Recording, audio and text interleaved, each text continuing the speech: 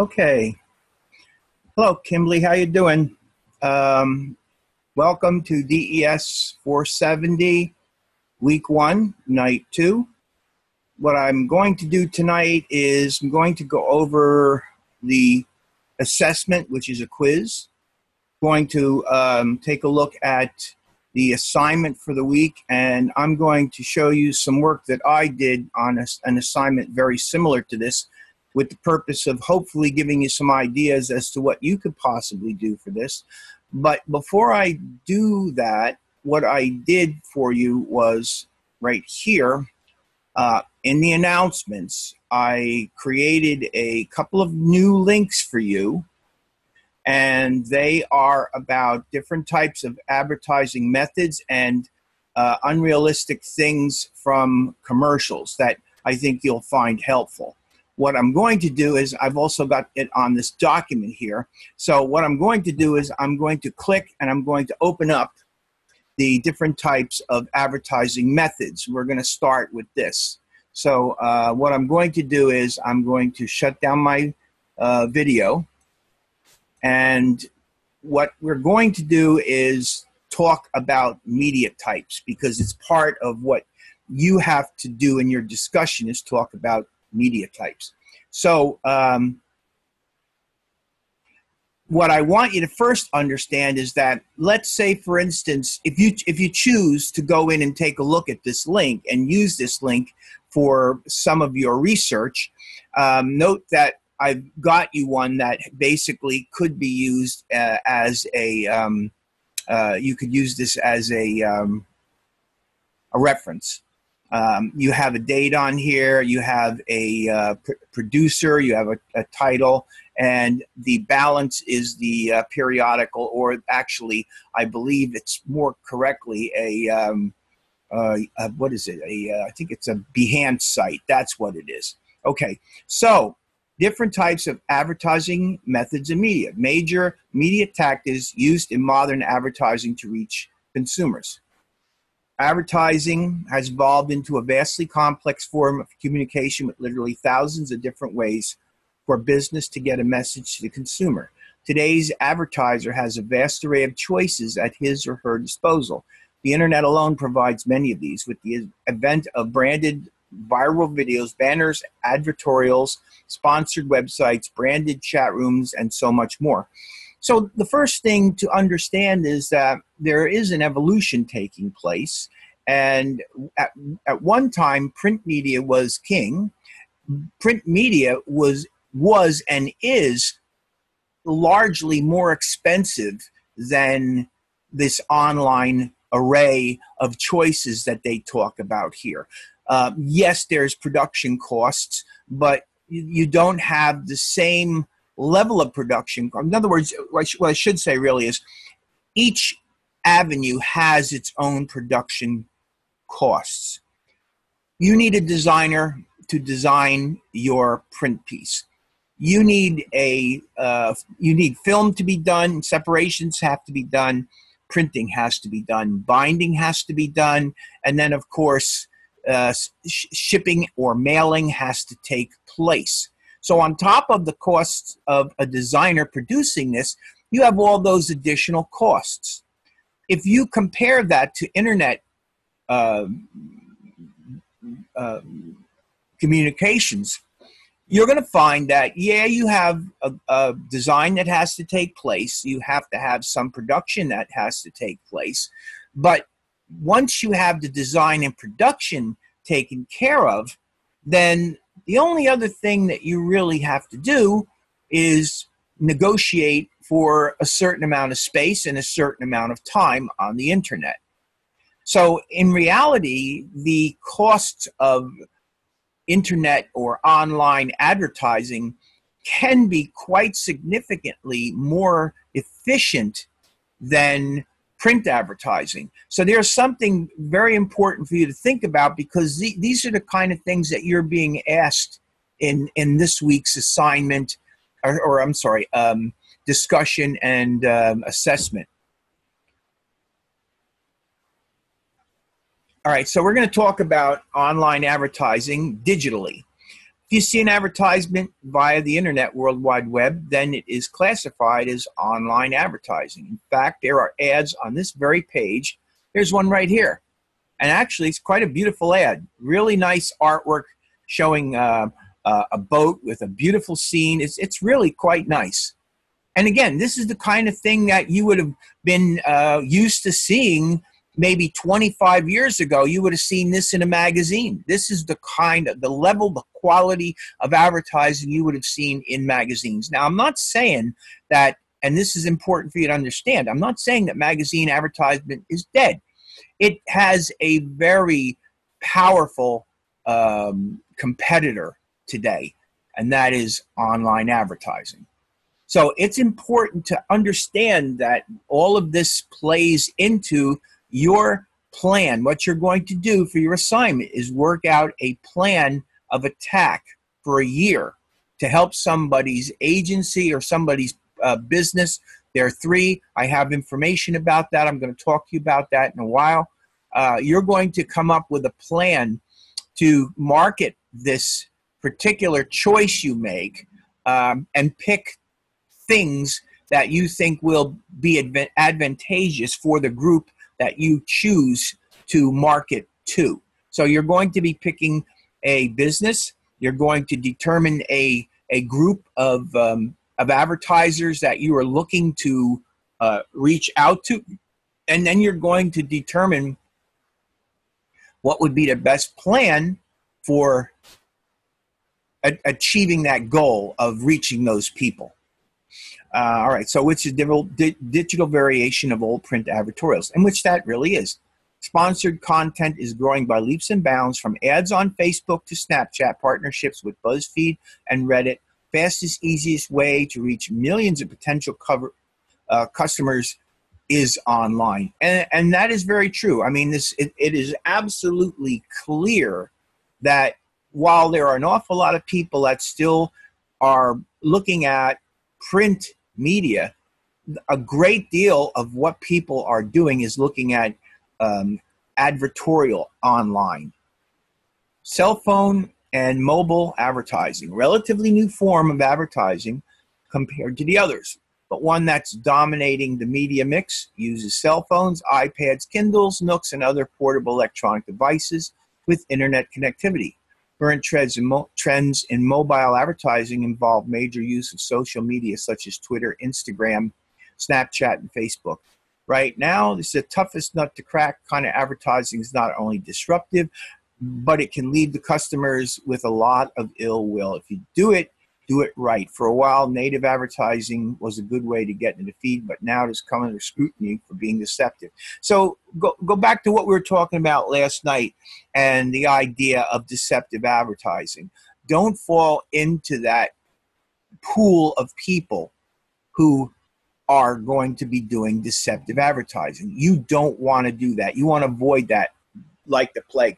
The real problem with cell phone and mobile advertising, if you take a look at this page, I'm reading an article, and I look over to I'm going to open the screen just a little bit more here, and I'm looking over to my right, and here are these 2 beautiful ads, and I mean, they really are beautiful. Look at this one with the whale. Beautiful ads. I really like them, okay? But the thing you have to realize about this is that we're looking at a desktop. I'm actually looking at a laptop, so are you. These images are taking up a percentage of the screen, and they are done in a simplistic manner that enables the person who's designing them to utilize a portion of the screen while not getting in the way of all the things that we're trying to do here, which in fact is to read and understand this article. They're there. And more than likely, nobody's going to miss it because they're so beautifully done. When you have a cell phone, or if you're on mobile iPads and Kindles, your screen face is much smaller. So what's going to happen is, unlike this where they share the screen, what will have to happen is they're going to have to dominate the screen. And in certain cases, people do not like things to dominate the screen. They don't want that to happen. I mean, if I have this sitting over here, I can still read through it and ignore this if I want.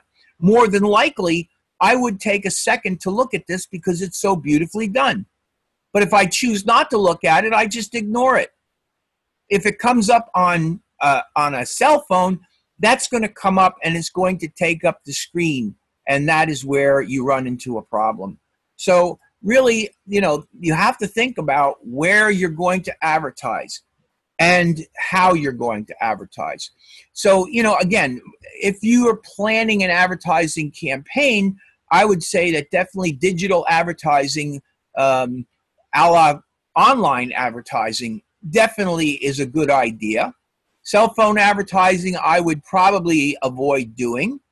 All right. And then let's go to print advertising. Talk about print advertising. Personally, I have a great deal of experience with print advertising because I started my career in print advertising before there was even computers. So that's why I can say to you, that print advertising, it's still there. The problem with it is it's a great expense. And I think that if you compared the prices of an advertisement such as this or this compared to the same advertisement running in a periodical like this, or distributed either as a brochure, a leaflet, or flyer, you're going to find that the cost of the periodical advertisement and the brochure is going to be a lot more expensive. So again, this is what you have to consider. And so let me read a little bit about this. Once a huge driver of sales, print is taking a backseat to many digital forms of advertising now available to marketers. If there's one thing that can be said about advertising, is that being different is good. And when consumers tire of digital ads, return to printed pieces, and tactile feelings and performance they provide is definitely in the cards. Typically, print can be split into 3 subcategories. So that's a little bit deceptive because I don't really think that things flip-flop back and forth the way they're suggesting they do here. I'm not saying it's not possible, but I definitely believe that you're going to find that doing things such as the periodical advertising and whatnot is going to be more expensive, and I think you're going to find that the online advertisements will be more economical. And you're going to get, my thinking on this is that if you do it wisely and if you place your advertisements carefully, and again, what you're doing is you're targeting audiences. So what you need to do is you need to, even when you're putting advertisements online, you have to think about the type of online periodicals you're going to put the advertisements in. Because obviously, if you put the advertisements in the wrong periodicals, you get the wrong audience. And the wrong audience is going to, maybe they'll like your ad, but they're not going to respond to your ad. And what you're really looking to do with advertising is get a response, and get a positive response, and develop a customer base or expand a customer base. So it is very important to understand this as you work through the process of putting together your pieces that you're going to suggest in your project for development of a campaign for the business that you choose. So periodical advertisements, if it's in a magazine, a newspaper, or anything else that comes out at a regular interval, then it's a periodical advertisement, aka a print ad. For decades, print ads were the gold standards for advertising and their clients. To grab the center spread was a big magazine, or the back cover meant millions of people were going to see the message. When they say to grab it, what they should really be saying is, if you are going to spend the money to afford it, you'll get the back cover or you'll get the center spread. A center spread is a huge expense. The back page, a huge expense. They cost tremendous money. So that's why I'm saying, if part of your plan is to do advertising this way, you have to consider whether it's wiser to use a periodical, i.e. a magazine, newspaper, for your advertisement, or are you going to use an online advertisement, such as what you see over here. And then, of course, you have to determine what periodical you'll be using as a basis for this article that you're going to do. Not article, I'm sorry, but advertisement that you're going to do. What periodical or newspaper, and the same with an online piece. If you're going to be developing an online piece, you really have to determine where you're going to try to place that advertisement. Very critical to think about these things. It's not just it's not just a question of, all right, I'm going to do an ad for a magazine. That's how a lot of people think it through. But in this particular advanced advertising course, you have to think beyond that. You have to think deeper. That's really what it comes down to, okay? So let's talk about brochures, leaflets, flyers, handouts, and point-of-sale advertising. Although some of these can be placed within the pages of newspaper and magazines, they are treated as a separate entity, usually because they have less chance of being seen. Now I want to stop for a minute, and I just want you to know that aside from the costs of designing pieces such as this, and then print producing them, which would be four-color process printing them, there's also a cost of insertion, what they're talking about here, placed within the pages of newspapers or magazines. There's a cost to just insert that in. And I'm not talking about binding it in, because they don't necessarily bind in. They can, but some of them are just flat inserted into a particular page. And there's a cost for doing that. See, this is the thing that I'm trying to explain to you. There's a cost for everything. And if you're working with a budget, you have to be able to estimate the cost on all these different things and understand what you're going to be spending and how it's going to impact the total amount of money that you have available to you. That's why I say you're going to find it's probably going to be very viable to be working a lot of this stuff on the internet. From something that sits on a counter or customer service desk, a glossy car brochure, this is a more intimate, long form way of engaging the customer. Use this when you have more information than you can cram into a print ad. So if you create a brochure, and I'm talking, in the case of this, you're talking about a counter brochure, which would be essentially, pretty much say it would be a trifold brochure. And there are many different types of trifold brochures. But then, of course, when you start talking about many different types of trifold brochures, you're now going to start talking about many different costs for production. So let's just say, for our purpose, we're talking about a standard trifold brochure. If you do a trifold brochure, then more than likely you're going to have to either do one of two things. You're going to have to find some place that has a bank in the area where they have all these brochures, and you'll have to negotiate or get permission to have your piece in amongst that, or you're going to have to create a stand, which is more cost, to enable those brochures to be stood up and placed in some kind of a location. So this is why I'm saying all these things have costs. All these things have to be thought about. That's why when you consider this, consider what you think you can do economically. Direct mail advertising. So either of the techniques mentioned above can be incorporated into direct mail. So let's say, for instance, you make a trifold brochure. You can modify the trifold brochure slightly to produce one that is going to be stood up in the lobby or hotel foyer of some place, or in the foyer or lobby of some business for that matter. Or that same brochure can have a different back applied to it, a different back design applied to it, I should say, which would then enable it to be direct mailed. Now, what you have to realize is you'd have to in advance know that you're going to do these two different things. You would have to create two different, totally different backs for this. That's the second thing. You'd have to have the production done and a run done for each. And then, of course, you'd have to create your brochure, your trifold stands that would then be used for the lobby or whatever. And then, of course, you would have to have your direct mail pieces printed, and you would probably prepay for a direct mail stamp, which would be particular cost in advance. And then you would have to either have a list or buy a list of people that you would be mailing this to. And everything that I've mentioned right there. And then you'd have to have somebody who would be fulfilling it. You would have to have somebody who would, number one, be the person that would do the mailing for you. And they have mail companies, printing advertising mail companies that do this. And of course, if you have return things to it, the return things usually go to the same people who would then bring the information the data that they've collected to you so that you could then process your orders.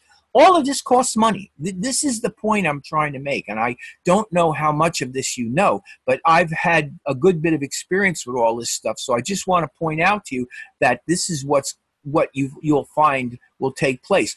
They don't go into depth into that to the depth that they need to in this particular article.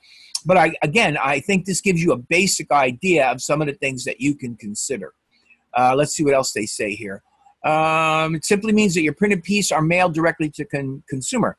It's a technique that has been and continues to be abused by inferior marketing agencies that have turned the craft into junk mail. See, this is another problem. And you know, you can have something that is beautifully designed and it's still a piece of junk because basically they're sending you something that in the end is going to make you very unhappy. And you're going to either spot it right away or you're going to fall prey to something. And once that happens to you, you're going to develop a sense of everybody's against me. And whenever you get a junk mail, or I'm calling it junk mail, but direct mail, you're going to consider it junk mail and you're going to throw it away. I've had it happen to me many times. And you know something, most of the stuff that comes to me, I throw away. There are a few times that something will catch my eye and I'll sit and look at it.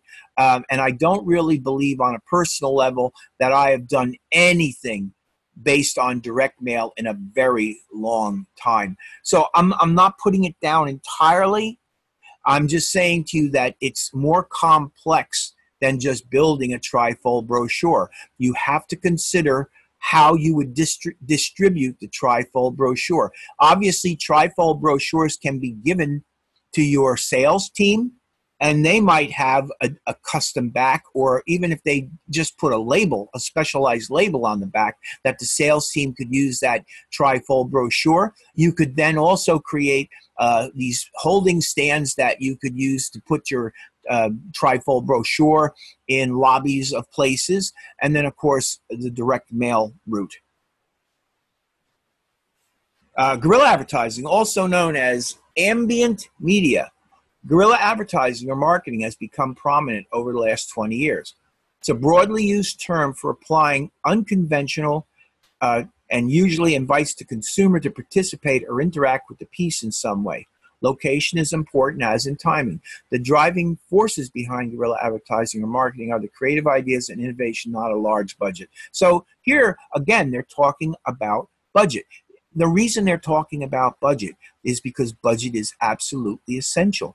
I mean, there are different budgets that you're going to be getting from different companies of different sizes. And you, as the creative person that you are, and we're talking more advertising in general than we are talking about just graphic design in specific, as graphic design in specific, your goal is to work with people higher up who are dealing with these headaches. And they basically come to you and put in your hands the information that you need to produce the thing that they're looking to use. And then, of course, what you do is you interact with them until you get the piece correct. And hopefully you can do it quickly enough that you don't make exorbitant costs for them. Because obviously if your costs get too great, they're going to start looking at you as a liability because they are working with a budget. And I can tell you, I don't care how big the company is, in the mind of somebody, the budget is critical. So it's very important to consider this. Quite often you will ask for forgiveness rather than permission with these campaigns, and they will be spread via word of mouth and social media. So really, social media is something that you can use, and that's something that you might want to consider as well. I'm working with a form of social media with John Carino, and I'm going to talk about that later and you're going to see different aspects of that through the next 3 weeks. I'm right now waiting for the final project to complete, which is kind of a social media type of project. It's well, I'm not going to get into it now, but in the next couple of weeks, I will get into it and I'll explain it in greater detail. And hopefully the production guy will conclude the piece, giving it to me. At that point, I will actually present it to you, and you can see what I did. Broadcast advertising, mass marketing form of communications, including radio and television. Broadcast advertising has until recently been the most dominant way to reach a large number of consumers. Broadcast advertising has really taken a beating over the last few years, especially with the rise of DVRs and ad skipping technology. Well, DVRs are not so much in my opinion, but ad skipping technology definitely is a problem.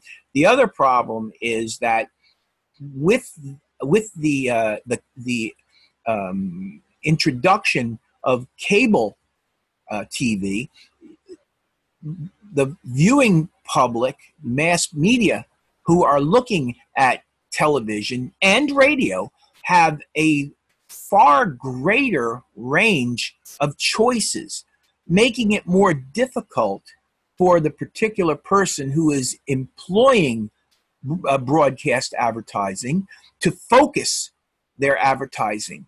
I'm not saying it can't be done. I'm just saying that it creates a more complex thought process to figure out where to place this marketing that you're trying to reach this public. That's the biggest problem. Outdoor advertising.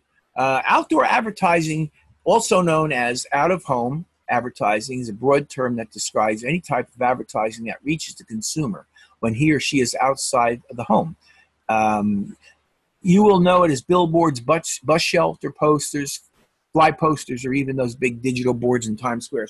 Now, I got to tell you, to be totally honest with you, where outdoor advertising is extremely expensive, I think it's a very powerful media, because they're all located in places where population pass.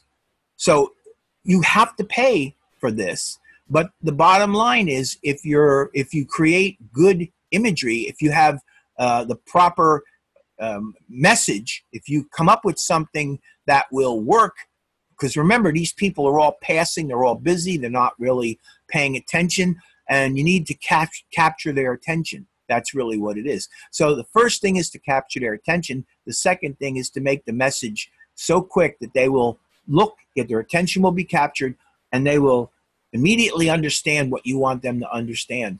If you can do that, then billboards or bus shelter posters, fly posters, and digital boards in Times Square. Well, digital boards in Times Square is out of most people's pocketbook. I mean, you'll find most of those big digital boards in Times Square extremely expensive. But, billboards and bus shelter posters, I think, and posters on subways, I think you're going to find them to be quite a bit more economical. And potentially, because of the nature of the fact that people are constantly passing them, you get a pretty good bang for your buck with that. So there's definitely one that I think you would want to consider. Public service advertising. And like traditional commercials, public service advertisements are primarily designed to inform or educate rather than sell a product or service. PSAs traditionally appear on TV and radio. They're also heavily promoted online these days. Problem is that more than likely with the particular products that you're going to be dealing with when you're working on your project, I don't know that public service advertisements will apply here. Product placement advertising, in a nutshell, product placement is the promotion of branded goods and services within the context of a movie, a show, rather than an explicit advertisement. I'm sure that you have seen in one place or another where somebody has a Coca-Cola cup. I think they did this. They even were complaining about this. I think America's Got Talent. I don't know whether it was Coke or Pepsi, but one of these brands, they had cups on in front of everybody. and they made sure that they had the label turned towards the camera. That's just one example of this kind of thing, and it's huge. So the bottom line is there's something, depending upon your particular product, there's something that you might want to consider doing for your company. But of course, what you're going to have to do with this is, again, kind of come up with an idea of where, when they talk about context, well, what is the context for you, for your particular business, the business that you're choosing? What context? You need to know this. It's not just a matter of saying, you know what, I think we're going to do some product placement. Well, fine. Well, how are you going to do it? Where are you going to do it? Where would you think you would place such a thing? That's really what it comes down to. And of course, we're talking about some sort of a television kind of a thing. And you probably can do it. I mean, it's probably doable, because remember, these people are getting something for nothing. And actually, in the end, they're not getting something for nothing, because there's probably a lot of people that are offering to do this. So it all comes down to how good you are with them in terms of what you supply them with. Let's see what else I say here. Anyone TV show? Okay, so does everyone in this TV show drink Pepsi? I was just talking about that. I believe, like I said, I think it was America's Got Talent. They had either Pepsi or Coke. I'm pretty sure it was Pepsi, and that's what they had in front of everybody. So that's what was going on there. All right, so there is another link for you that gives you some ideas for advertising methods and medias. I would definitely have you consider going out and looking for more. But this ought to get you started at least. Now, I have this other one here, and I think what I'm going to do is take a look at it real quickly. I don't know how much I'm going to go through it. 6 things from ads that never really happen in real life. These ridiculous advertising scenarios do you recognize? So let's see what they say here. Saying brand names out loud repeatedly. In real life, they say, hey, pass the ketchup. In the commercial, hey, pass the Heinz ketchup. So what this is basically doing, and I'm not going to go through all of this because I got other things to fry here, but I think this is probably something that you should come and take a look at. Not only that, but they also have these things here: careers, creating ads, copywriting, trends, tips, business strategies, business campaigns, and public relations. Each one of these things is an article about those particular things. So this particular link, which, as I said to you, is in your where are we at here? Yeah, right there. Advertising methods and unrealistic things. There they are. So you have this in announcement so that you can actually go in and take a look at this. Okay. The constant parade of immaculate homes. What they're talking about here is the fact that places are always spotless. And is that realistic? Are most places spotless? Are most places brand new looking? Most of these places are in these advertisements. Very seldom do you see a house that looks like a real house. Food that looks just like a picture. I was moaning and groaning about that last night. The fact that, you take a look at something in the picture, it looks gorgeous. When you open up the box, it doesn't look anything like what you saw in the picture. And you're totally disappointed. Parents that are always perfect. Showering as an orgasmic experience. Well, that's a pretty good one.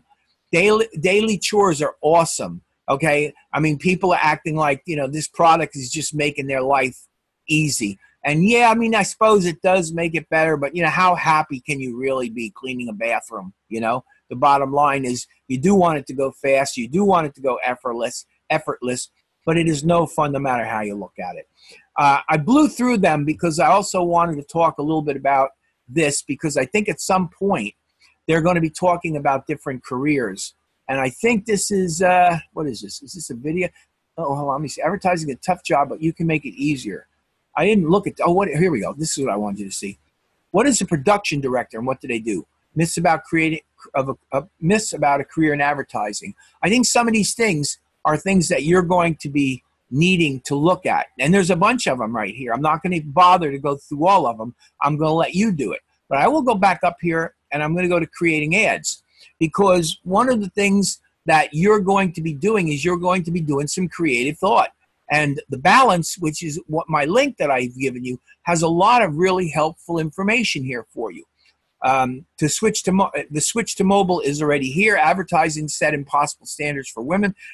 Examples of brutally honest advertising, how to use Facebook. You can get examples. You can get images out of here. You can do a lot of things that you're going to need to do over the next 4 weeks. So really, this entire site, The Balance, is very valuable. So I think you should probably check this out. Copywriting. You're going to be doing some copywriting. Here is some examples for you. 5 reasons to create an online copywriting portfolio. Step-by-step guide to taglines that last decade. These people are giving you all sorts of pointers in here that I think will make your job easier if you take a little bit of time and read through some of this stuff. Even if you just go through each one of these things and choose a couple that you think are interesting, because there's a bunch of them. Look, we continues. They talk about trends, tips. Let's go to business campaigns, because one of the things that you're going to be doing, you're going to be creating an ad campaign. And in here, what you have is understanding AID, the four-step rule of marketing, likelihood of honesty in advertising. What do people hate about advertising? What to promote, how to promote your business on a dime. Now, there's one right there that you might want to take a look at, because part of what I was talking about tonight is the expense that you have to try to factor into coming up with an advertising campaign.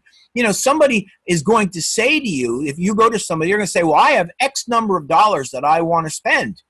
And you have to make a determination. If you're going to go that route, you're going to have to make a determination whether the number that they're trying to apply to this is realistic or not. And if it is realistic, how much can you do for them with that money?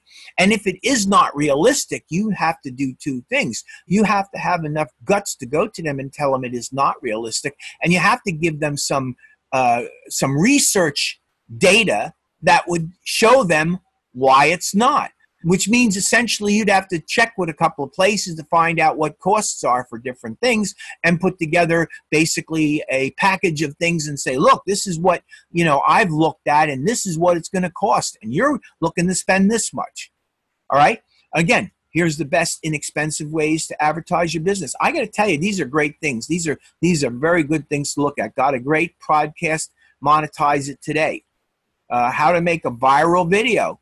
These 10 websites really should reconsider their domain name, your quick and easy guide to understanding. So what I'm saying is I've picked this because I find there's an awful lot of value here for you. Again, I've given you these links. You can go in there and check them out. So that kind of helps me get you through, number one, the first week's discussion, because this is what you're going to be using as well to get some information about the discussion. This also is going to help you when you start working on your campaign or your assignment, okay? So let's see. I'm done with this for now, and I'm done with this for now, and the links are here, okay? And I'm done with this. And now what I would like to do very quickly is I want to get rid of the assessment. The assessment is an exam. It's a test. And what it is it's 4 questions. This assessment is a little bit deceiving. So it kind of confused me a little bit. So what I did was I went in and I got the actual questions that they're going to ask you. And I'm just going to quickly run through those 4 questions so that you could see what they're going to be asking, so that you could actually prepare yourself to come in and take this test. Let me explain what it's all about, first of all. For this week's assessment, you'll need to research and answer the following 4 short essay questions utilizing sources from ProQuest, Lynda, and or Google. I have no problem with ProQuest.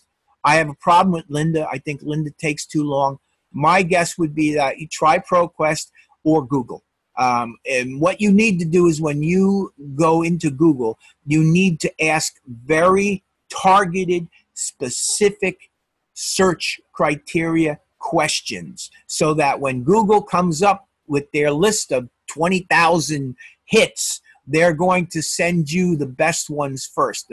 The more accurate you are to what you are looking to see, the better your search is going to be, and the less sites you're going to have to go through to find the answers that you're looking for. I hope you understand what I'm talking about.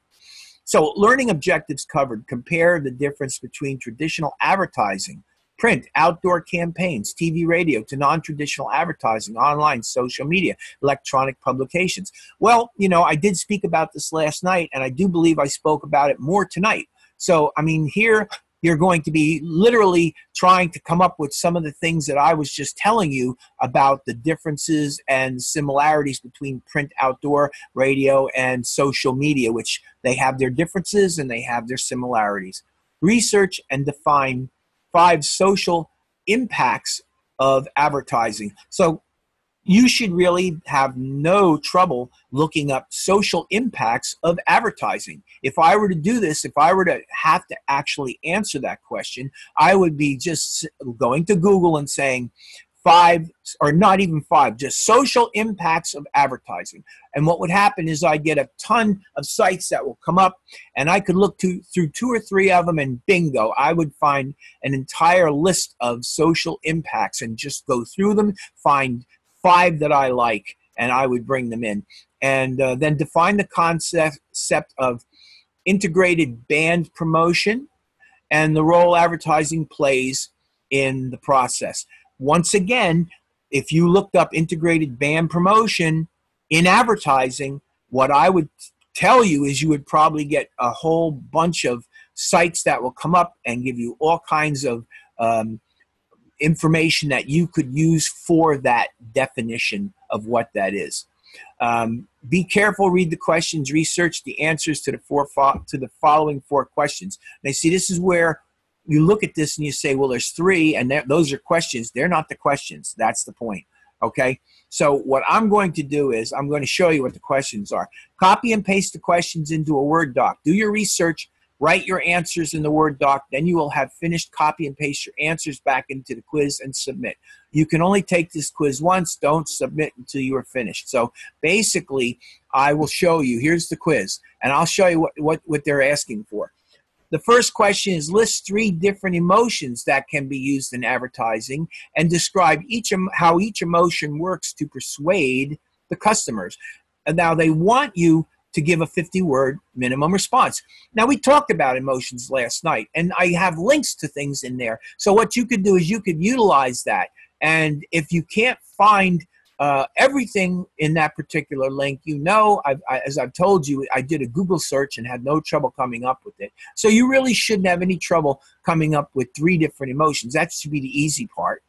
And describing how they work shouldn't be too difficult either, because as a matter of fact, I believe either I spoke about it or it was written into the definition of what I showed you.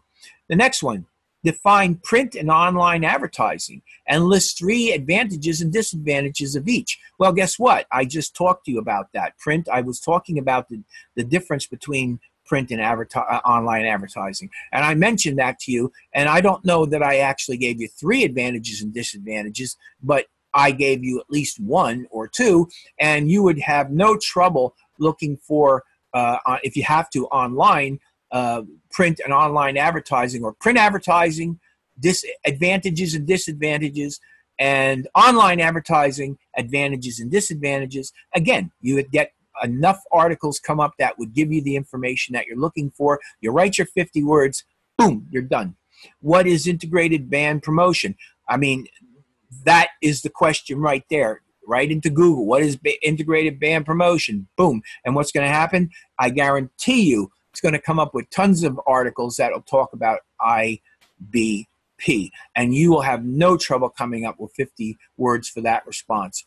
And I'm giving you this in advance so that you could actually do this prior to even going in there. And because it's telling you, it's telling you that you can copy and paste these. So, okay, so here it is. I'm showing you. You write them down, and you got them in advance. What role does color and color psychology play in advertising and branding? You know what? Color and color psychology, I may actually, after I get done with this, I may actually have another site where I can go and show you that. That's a fascinating subject, you will have no trouble looking up color psychology in advertising or branding.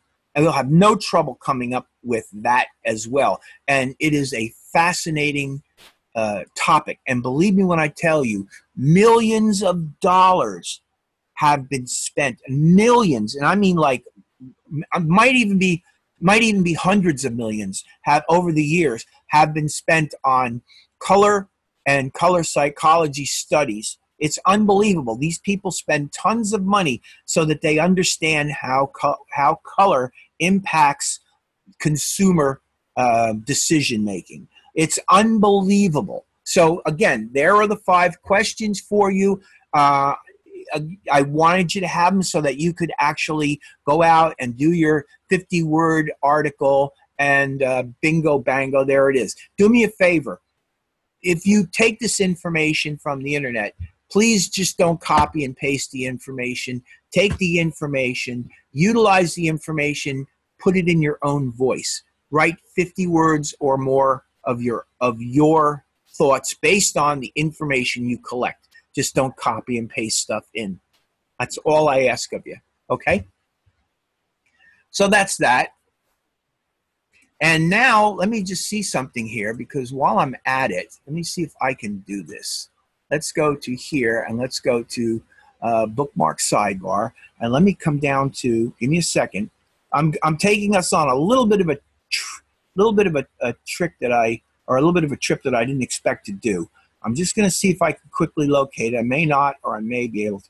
The psychology of color. Here we go. Here we go. All right. See, I'm glad I did it. There we go. Look at this. I got the psychology of color. I am going to bring up a couple of these things so that you could see this. Let me get another window here. Let's go and open up the psychology of color. Okay, so here's the psychology of color. All right. Now this is my initial Google search, and I just want to show you. All right. Look at all of the responses that I get here. All right. Look, I get 22. Good God, what is that? 22 million. What is that? 22,006. I don't know what it is. Well, anyway, there's an awful lot of results here. Look at all this stuff. Okay. The ultimate guide to color meanings, the psychology of color, color psychology. So really, look, all I did to get us there, the psychology of color. Now, let's see what the first one says here. I'll just quickly look. Your connection is not secure. All right, so what's wrong with that? Color psychology and marketing. Let's try that one. Okay, there we go. The know-it-all guide to color psychology in marketing and the best hex chart. Okay, now again, here is what I want you to see. This is a blog by Go Schedule, and you are given the date, you're given a title, and you are given the author. So if you wanted to use some portion of this, if you were going to come in here and use a small portion of this as a reference to what you're going to write, just do me a favor when you do that, and make sure when you reference something that you directly copy what the person is saying and reference it, and put your make sure that you add it at the bottom of your page. Okay, but anyway, content marketing, color is an emotional cue, and an ocean of content marketing, color can help yours to stand out. And it just goes on and on.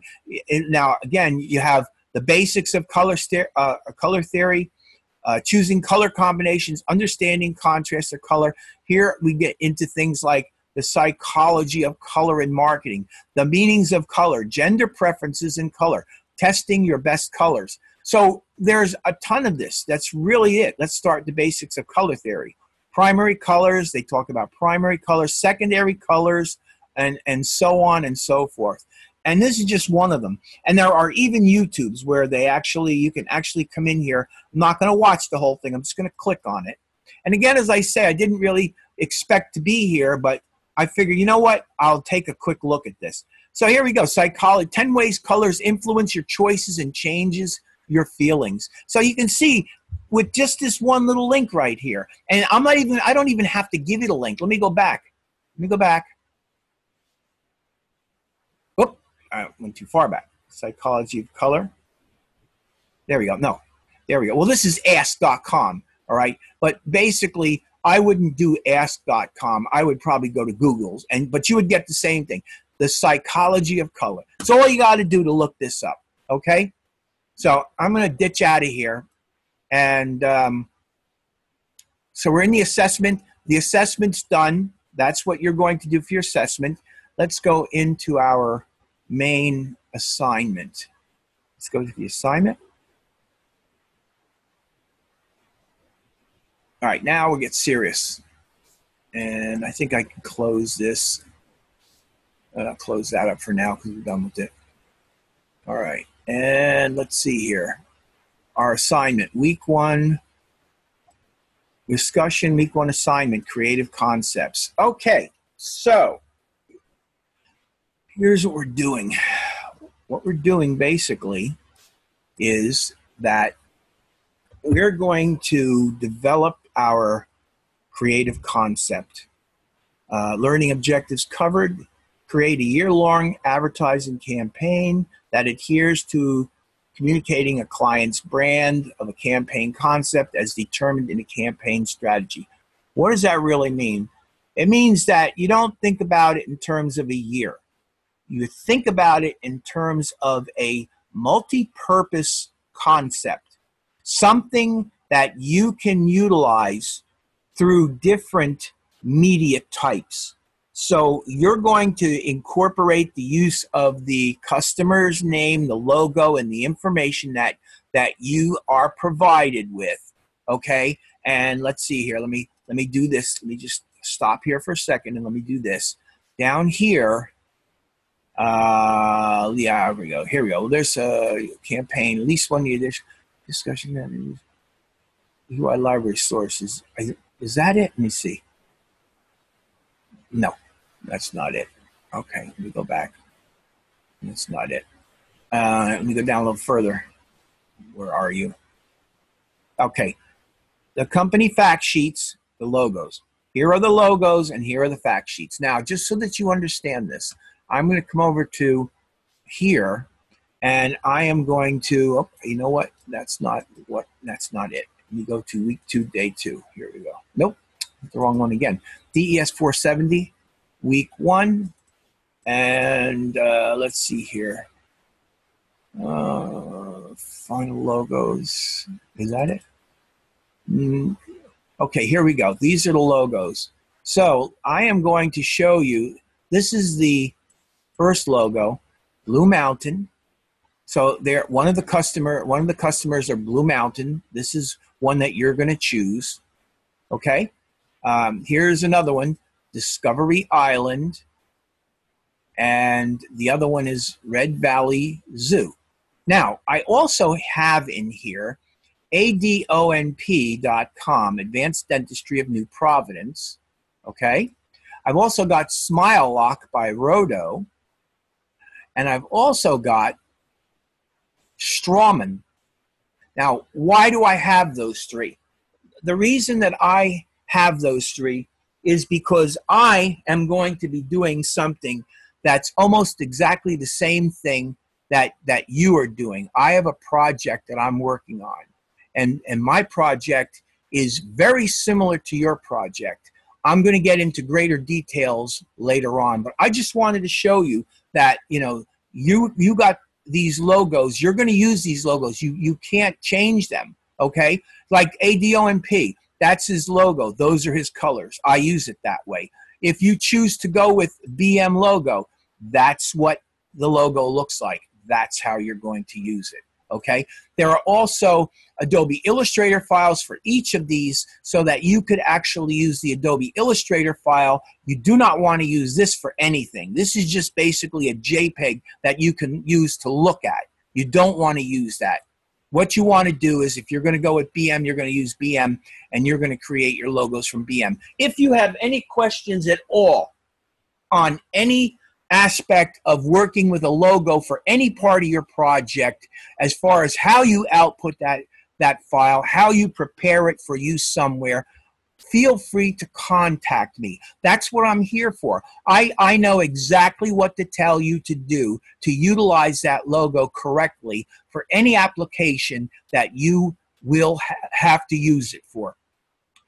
You can call me, you can email me, or what you can do is you can come in on either Wednesday night or Saturday night from 7 o'clock to 11 o'clock Mountain Time, either day.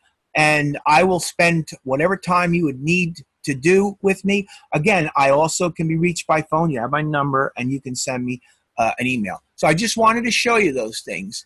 Those are what you're going to be downloading. You're not going to be downloading Carino or Smilelock or Strawman. Those are mine. The reason they're there is I wanted to show you that I'm working on a project very similar to this.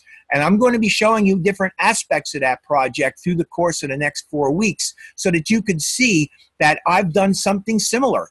And I have to do things the way I have to do it. I have 9 weeks. I think I showed you this last night. Instead of 4 weeks to do the entire thing, I have 9 weeks to do just one aspect of it, and then another 9 weeks to do another aspect of it. So I have to do a much more expansive presentation of this particular thing, and mine is even more targeted than yours. I'm working on the redevelopment of 3 things: a website, a PowerPoint presentation, and a video. An actual recorded presentation. So there's only 3 things that I'm doing, and I actually have to end up producing these things, which I have 1 done, and the second one I'm coming to the end of, and I hope to be able to show it to you before the end of the course. So again, you'll see more of this come along as the course progresses. All right, so let me just go back here for a second because I wanted to also show you. Where was it? Where did I put it? I think it's in here. DES week 1. Company fact sheets. Here we go. Okay, so the other thing I wanted to show you very quickly is this. This is the other thing that you'll be downloading. What this does is it gives you some basic information about the particular customer or client. Blue Mountain Ski Resort.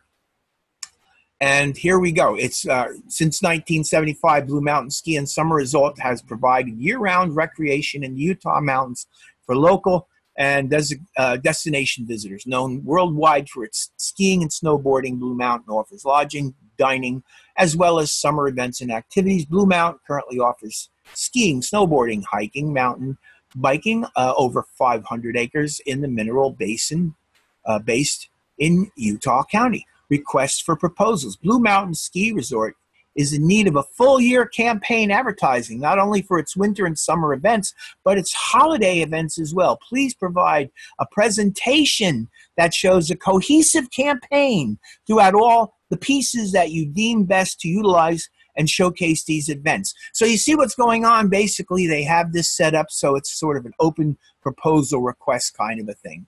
Okay, and this basically explains what it is that it wants you to do. All right, and then of course it comes over and gives you your year-round events, and these are the things that you need to know about what it's doing. You know that it is going to be in the Mineral Basin, based in Utah County. So Blue Mountains offers lodging and dining. So in other words, you kind of got an idea what it does. You know what you need to do as far as coming up with these proposals. And if you need to look for skiing or summer activities in the Mineral Basin of Utah County, my guess would be that you'd probably be able to come up with a bunch of really nice pictures online that you could utilize for your piece. So keep that in mind. That's one. And I'm not going to go into great details about all 3 of these, but it's the same thing. You know, it's an attraction in Florida. It's a Discovery Island. What is it? Year-round events. Water park. So it's a water park. Okay, so it's a water park. This one might be fun because, again, this is a family-oriented thing.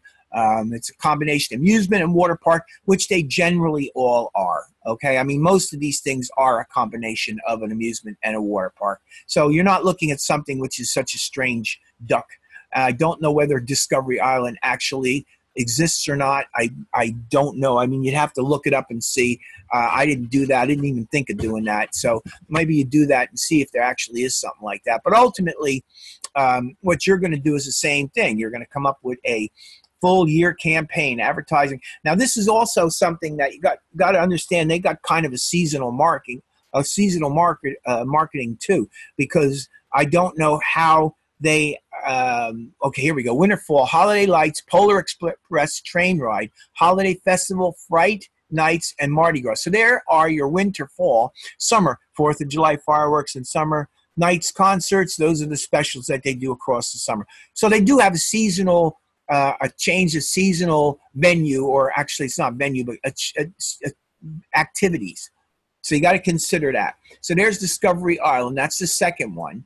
And then, of course, the RV fact sheet events, annual art show, party for the planet, Earth Day celebration, adult events, winos for wildlife, and zoo brew, holiday events, Boo at the Zoo, holiday lights, and, of course, educational clubs and other activities. Remember, sunrise and sunset safari, book club, preschool classes, elementary age, so on and so forth. This is in Arizona's Red Valley Zoo in Phoenix. I would go and take a look and see whether or not this actually exists or not. Again, I didn't think to do that. I'm sorry. So again, this Red Valley Zoo is in need of a full year campaign. Advertising is not only its winter and summer events, but its holiday events as well. Please provide a presentation that shows a cohesive campaign throughout all pieces you deem best to utilize to showcase these events. The key here is that you are going to come up with a campaign that will give this organization the best bang for their buck. How do you reach the people that they would be trying to reach? What are the venues that you would use? How would you do it? Or would you be doing trifold brochures? Would you be doing signage? Would you be doing web ads? You have to make a determination of how you would put together a package, billboards. What are the most logical things for this particular venue? And where perhaps would you be marketing these things? If you're online, where would you put them? Where do you think would be the best place that you would find that you could actually place this stuff? Okay, so you got two things. You're going to download them, and I've downloaded them so I could just give you a look at them. All right, so let's get back to this, and let's see what we got to do here. All right, so creative concept, learning objectives covered. Create a year-long advertising campaign that adheres to communicating a client's brand of the campaign concept as determined in the company strategy. So the first thing that you're going to want to do with this is you're going to want to come up with an overall campaign and perhaps some sort of a marketing tagline that identifies the overall brand. Then what you have to do is you have to think of the secondary campaign strategies, which are the special events and the special events that they have. You have to think about that on a secondary level. But on the overall level, you need to come up with some sort of an advertising campaign that is supported by probably some sort of a tagline. That's one of the things that you're going to want to do. Again, define a target audience. Very important. Each one of these concepts or each one of these advertising campaigns must be defined to a specific audience. There's got to be somebody. Who are those people that are going to be interested in your particular campaign, or your particular customer? You're going to do some research to develop a concept to create a cohesive multi-part campaign strategy. And again, the thing that I would do is I would think big first. I would think overall first, and I would come up with an overarching campaign that would have some sort of a tagline. And that tagline should be something broad enough to cover all the different individual things that you are going to be doing aside from the business itself. Interpret and utilize at least 3 advanced advertising strategies for an effective design campaign. And what that basically means is, we talked about strategies. Each one of those 3 would, each one of those customers or businesses would probably be best served by particular strategies. So, and it doesn't have to be one strategy. It can be more than one strategy, or it can be one strategy. It's totally up to you to decide what strategy or strategies you're going to use. Again, it's up to you. You decide, you come up with it.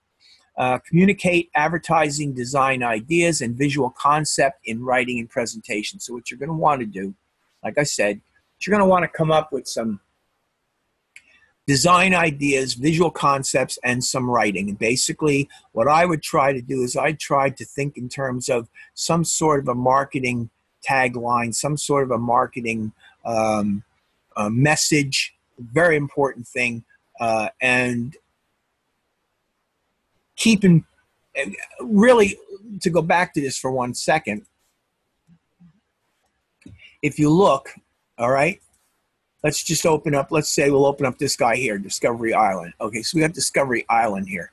So basically, you know, you've got Discovery Island. That's the logo. You're not going to do anything with that logo. You're not going to mess with that logo.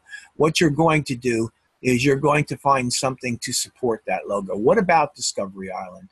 What can you say about Discovery Island? That's what's the most important thing.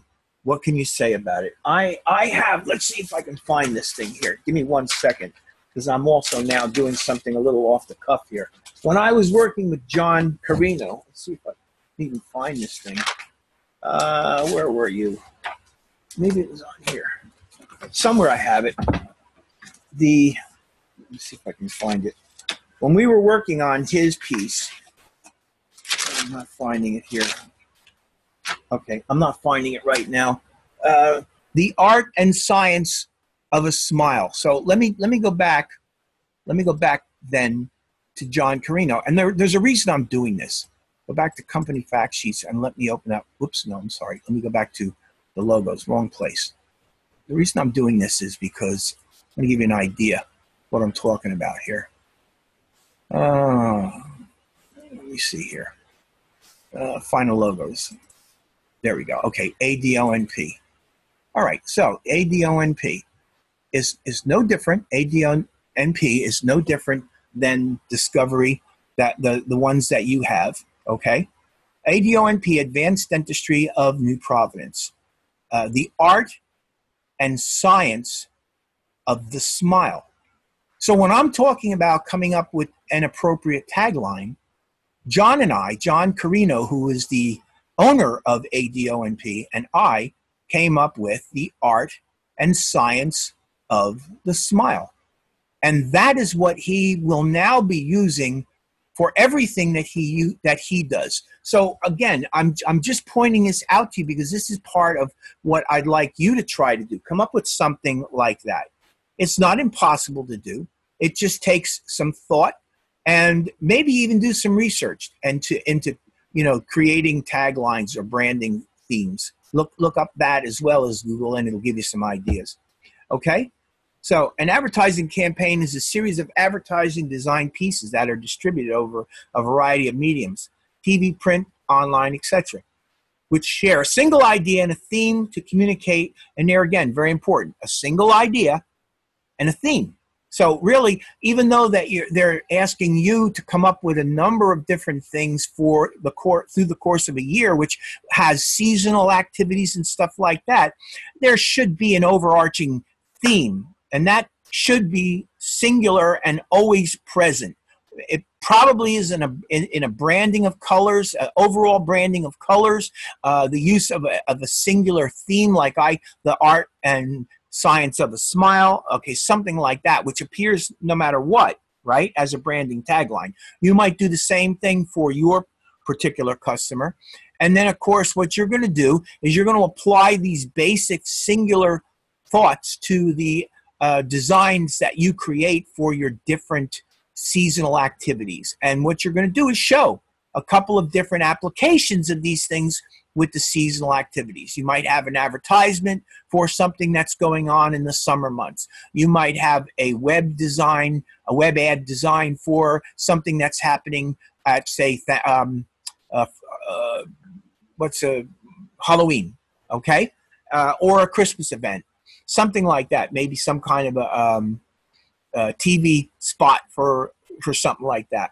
So, okay, random message. Campaigns run for a specific time frame. Well, again, the reason that they're talking about a year is because if you go back to what they're saying, they have different seasons. They got a summer, a spring and summer, winter and fall and winter, and they have different activities: summer, spring, fall, and winter. So what they're looking for is something that is overarching or overreaching for the entire brand and the entire concept. And then what you're going to do is apply several different seasonal activities within that context. And of course, you can modify certain colors, just don't modify the brand colors. It's never a good idea. I'll go back to what I was saying before. Come back here, go to week 1, and let's go to final logos, and let me open up ADONP. You know, as much as I might not like that blue and I might not agree with that gray, those are the colors that John has chosen for Advanced Dentistry of New Providence. And as a graphic designer, I have nothing but respect for him and for his choices and for what he does. So as a designer, I'm not going to go in there and suggest that he change things. I think basically we leave things the way they are, and then we just basically work from there. And at some point in the next week or so, maybe probably sometime next week, I'm going to begin to show you some of the work that I did for him. John, what he does is he's a dental, actually an orthodontist, and he does very elaborate dental reconstruction. And I mean some of the most unbelievable stuff. I mean, some of his case studies are enough to make your skin crawl. These poor people, what they go through.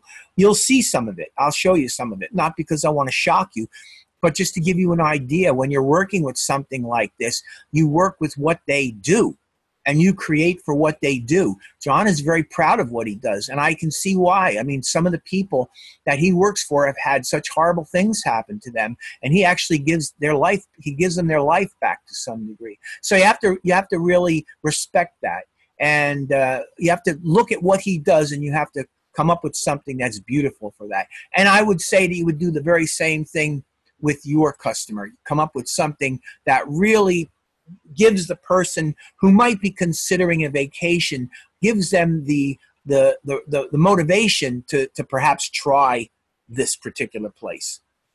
All right. So this module will be creating a multi-part campaign that spans over a year of one of the following clients: Blue Mountain Ski Resort, Discovery Island Amusement Park, and Red Valley Zoo. You will create a multiple delivery specific to seasonal events as described in the description below. Now, just so that you understand, major difference between what I did in my master's program and what you're doing here is I didn't have to do exactly the same thing that you were doing, but I had to create a new product. I had to come up with a new product for an existing product. So what we did for John was we redid his website, because well, you'll see. I'm not going to go into detail. We redid his website. I designed his PowerPoint presentation. I had received a critique from somebody who he was working with, and we redesigned his PowerPoint presentation based on a critique that we got.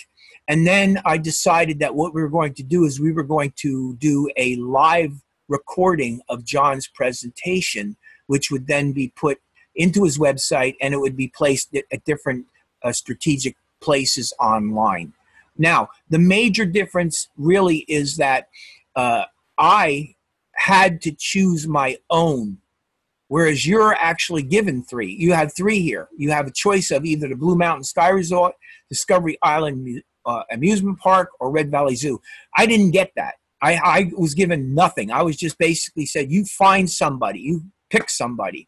And it just happened to me that I was working with John, and we had discussed the potential of redesigning his website. We were working on PowerPoints together, and we were about to redesign his power. So that just kind of fell right into my lap, and it became a perfect choice for me. Okay, so I mentioned that because I'm hoping that by me showing you and going through some of the things I did with John, it may help you learn a little bit better about what you're doing here. For this assignment, the student will choose one of the provided clients, research and develop a concept for a multi-level campaign. Look at, and again, what I really am thinking you should do is think about it. Think about the whole picture first. What is the big picture first? The big picture is the business itself. Let me go back and let me choose one of the others. Go back in here and choose one of them so that I can talk a little bit about this. Final logos. Let's go in. Let's grab this time the BM logo. Okay, so we got the BM logo here, right? Okay, so basically you got BM here, all right? And let me come over and let me make this a little bit smaller so I can move this over a bit. All right, so you got Blue Mountain. There we go. Develop a concept for a multi-level campaign. So what I would do, first of all, I would be thinking about the Blue Mountain Ski Resort as a total package. What is it? What can I say? What is my, for Blue Mountain, what is the art and science of a smile? That's what you have to think about. What can I say about Blue Mountain Ski Resort? What do you want to say about it? What is it that makes it unique? What is it that you can use to identify Blue Mountain and make something special of it? Things go better with Coke. There's another one. When you think of Coca-Cola, I'm sure you've heard that. Things go better with Coke. I don't think they use that anymore, but it is one that they did use. So really what you're doing is you're coming up with some kind of a tagline for this. Think big first. And once you develop something that gives you some basis for uniformity, then you can go in and you can start thinking multi-level, which means essentially seasonal and activity-based, okay? You can start talking about what they do there, when they do it, and you can group things up. Like maybe what you could do is you could create a piece for the spring, summer. Maybe you could then produce a piece for the fall and the winter. And now what you've done is you've kind of tied the two together. Then you can do smaller pieces that sort of springboard off of that, where in the winter you can focus on one particular activity, or the fall, let's say Halloween. If they have a Halloween event, well, you could focus on something like Halloween and have pictures of what would happen in the Halloween and a description of what would be happening in the Halloween. So that's basically what you're doing. From your campaign development research, include the following: a minimum 300-word describing the direction of your campaign and what your creative concepts will be. Include advanced advertising strategies. You're going to research and do some citations with this. You will at least discuss, if not completely identify, a target audience. You need to understand who you're dealing with. You have to think about who they're dealing with. Identify which event is used for each deliverable. So that's why I was saying, after you create something which encompasses the whole, then you can start thinking seasonally, okay? A design variation that would work seasonally. And then, of course, in that, you would then have something even more specific to a particular event. Like I was saying, fall and winter, that one. And then you're going to go down one step to fall, Halloween, or winter, Christmas, that kind of a thing. Campaign slogan. Well, you know what? It says here, one for each seasonal event. That you could do that, or what you could do is, and what I think might be better, is for you to do one major slogan and then do something more along the lines of a headline for each particular event. If you have some kind of event, have some sort of special thought that you would use for event. They're calling it a slogan, campaign slogan. My concept of a campaign slogan is what I did for John Carino, the art and science of a smile. That's a campaign slogan. So you would come up with something for Blue Mountain.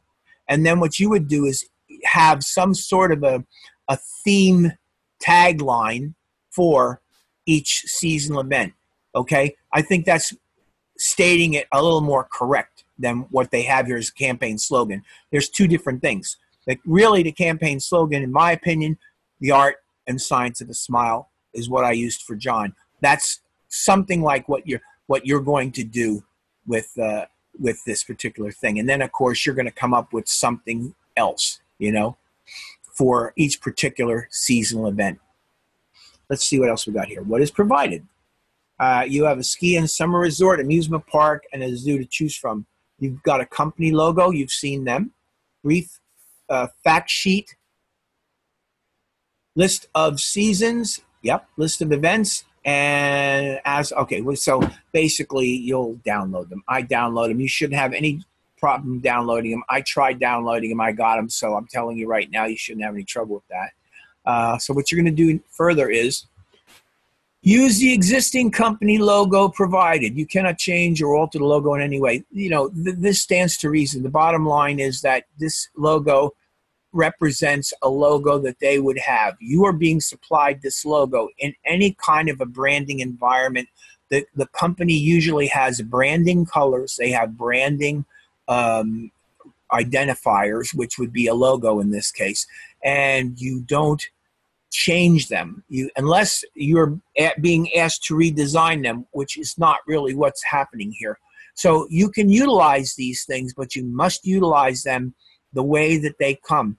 What you need to understand is they supplied you with a JPEG, which I don't want you to use for anything other than to just look at it like I'm doing. They've given you a vector file. They've given you an Adobe Illustrator vector file.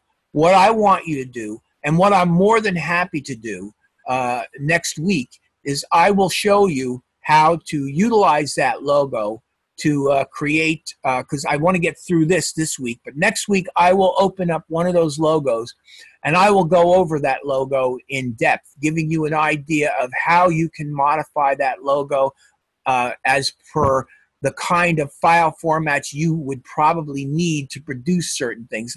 I have to look at the next 3 weeks to find out exactly how you're going to be producing this stuff. That will give me a better idea of what I need to show you as far as setting up the logos so that they can be utilized in the media presentation pieces that you're going to produce. I will show you all of that. But keep in mind that you've got an Adobe Illustrator file. That Adobe Illustrator file, once you choose Blue Mountain or whatever one you choose, you're going to be using that particular logo, and you're going to be creating different variations of images that are going to be used in different pieces that you create. Keep that logo intact and don't modify the color and don't modify the text in it. And again, I'm going to go over all of that probably next week. I'll go through one of the logos very extensively to give you a pretty good idea of everything that's going to happen with that. And you should have no trouble once we do that. The other thing, too, is you know where to find me. I've made it clear to you. You can come see me anytime you want. We'll discuss it further. So what else here? In week 2, the client will add a surprise deliverable that will be added to the season that in week 2, let's see. Assign the deliverables below to the season events. Okay, so what they're saying is assign the deliverables below to seasonal events. So they want you to do an EPUB ad, which they will probably give you specifics on, a YouTube commercial for week 3, which means essentially a YouTube commercial. What I believe it's going to be, I don't know whether it's going to be live or not. I'm going to have to read that. I'm going to have to read and see what that YouTube commercial actually is. I haven't read that far into it yet. An outdoor campaign, a bus wrap. So basically what you're going to do is you're going to create a bus wrap. Basically, you're going to create a piece of art that's going to wrap around the body of a bus. Something that you should have very little trouble doing in Adobe Photoshop. And again, I can help you with that. That will not be a problem. I probably will be able to help you with the EPUB ad. That's no problem. The YouTube commercial, I'm not exactly sure what that is yet, so I would have to take a look at that to find out exactly what that entails. But more than likely, it shouldn't be too much of a big deal. And then, of course, it's saying here, in week 2, the client will add a surprise deliverable that will be added to the season that has to the season that has one deliverable. So essentially, I guess they're going to be applying each one of these to one particular season, I guess. And then on week 2, they're going to do a second one for one of them. That's how I'm interpreting this at this point. What to submit. This document, when finished, should be professionally laid out and include not only the designer's info, you, but the client's logo as well. Use your imagination. You can create here for what you create here for the general layout will be used in your final presentation package for week 4. All right, so listen, the deal is when you do this, you're going to lay out a number of, I guess, number of pages. Let's see, this document when finished will be professionally laid out and include not only designer's information, but the client's logo as well. Use your imagination. You create here for what you create here for this general layouts will be used in your final presentation report. It should be exciting to develop. All right, so I guess what you're going to be doing is a series of pages. I guess that's what it is. It's a little bit unclear there what that is. I would think that more than likely what you would do, if you kind of look at what they're saying here, this document, when finished, will be professionally laid out. It include designer's information and the company logo. I would imagine that would be page 1. And then perhaps on page 2 would be your example of your EPUB ad.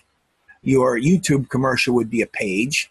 Your outdoor advertising piece would be a page. And then, of course, you also got a second piece, which will be a surprise deliverable. That would be a page. So I'm guessing that we're looking at like maybe 4 or 5 different pages here. That's what it looks like to me at this point. Okay? Yeah, so that's basically that. And then, of course, it tells you how to name it and everything which you should know right now. So, okay, so that's basically the assignment. Now, what I did, all right, let me get that out of here. Let me get that out of here for now. And let me get that out of here. So what I did to kind of finish us off for the night is I have some stuff that I did for John. What I created, and remember now, here's what you have to understand. Whereas you have 4 weeks to do this whole thing, I had 16 weeks.